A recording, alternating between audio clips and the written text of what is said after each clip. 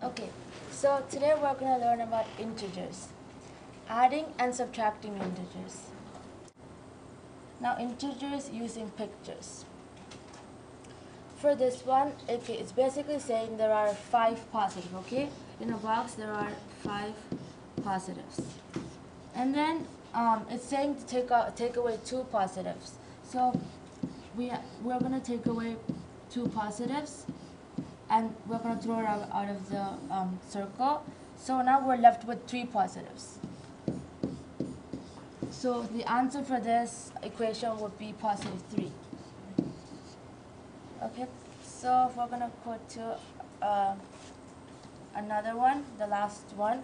So it's saying, okay, there are three positives, and they want us to take away 2 negatives. So since we don't have negative, we're going to add negative.